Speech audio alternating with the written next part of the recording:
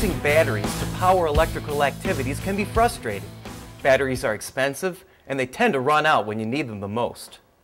The Genecon converts mechanical work into electrical energy in a way that gets students involved. The handheld Genecon generator can be used whenever low voltage is required. It can produce up to 6 volts. Students can power their own circuits and learn how electricity is produced. When mechanical energy is exerted on the handle of the Genecon, it acts as a generator and produces electricity.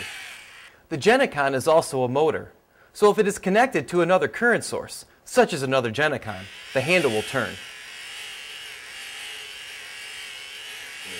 There are so many things to do with the Genecon.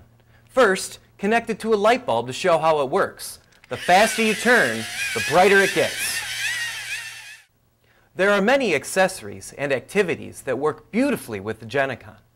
Here are just 3 of my favorites. Use it with a parallel circuit board to show how much force is required to light more bulbs.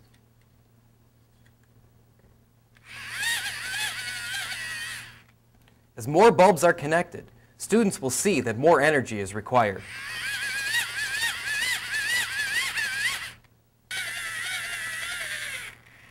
Use it with a 1 farad capacitor to show the process of charging and discharging. By adding the visual electricity demonstrator to the circuit, we can model the way the current flows through a wire. See how the flow changes when I change the voltage? Now watch as the capacitor discharges and current flows in the other direction.